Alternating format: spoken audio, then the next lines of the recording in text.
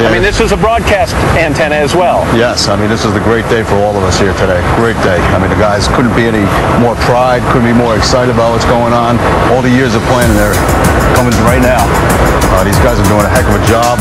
Couldn't ask for a better day. Yeah, when those buildings went down back on September 11th in 2001, Savannah, remember the antennas on the top, or the antenna on the top that serviced so many broadcast outlets and facilities here in this area went down as well. So this is a chance to get back in business when it comes to broadcasting from Lower Manhattan. So it's not only architectural, it's extremely functional as well. Again, this doesn't go up and doesn't become operational this morning. There's still a lot of work to be done on this building. They still have to frame out the top section.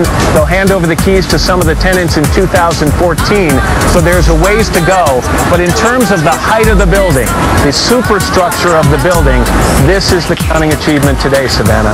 So many Americans, when they come to New York City, make this a stop that they have to make because, as we mentioned, this is hallowed ground.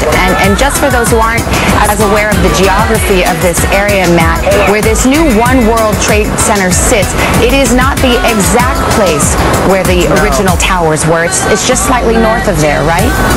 It's just a little bit north. I mean, if anybody had the opportunity, and if you haven't, I recommend it, to come down and see the memorial that was built here and opened a couple of years ago. That's basically, those are the footprints, those pools are the footprints of what was the World Trade Center. This is just to the north. It's called One World Trade Center.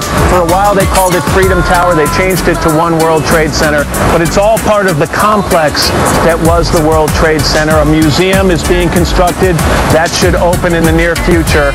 And as I said, this will be, I read somewhere this could end up being the tallest only office structure in the world. Again, the third tallest building in the Western Hemisphere. Second will be the Willis Tower in Chicago. Third will be the Trump International Hotel, also in Chicago. But New York gets to brag again. The tallest building in the Western Hemisphere is located right here in Lower Manhattan.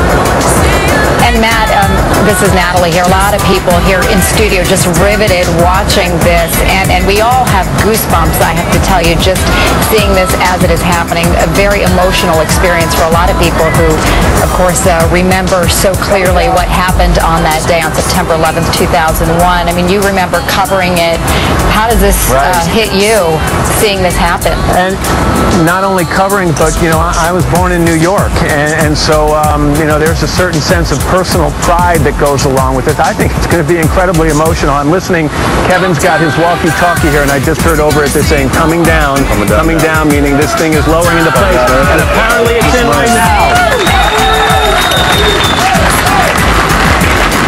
Come down there chanting USA.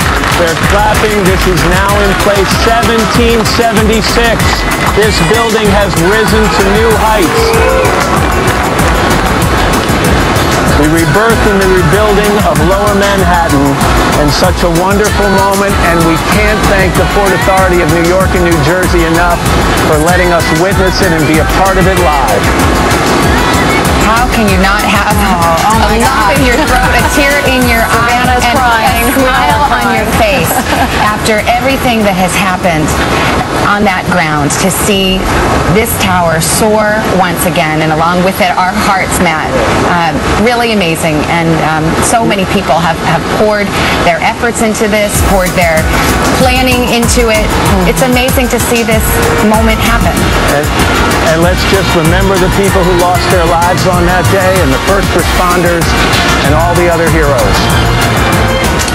We'll do that for sure, remembering them, remembering why this is such a meaningful moment for this country, why this is hallowed ground. This is a moment of pride and hope and renewal, and we will keep our eye on this beautiful picture in Lower Manhattan.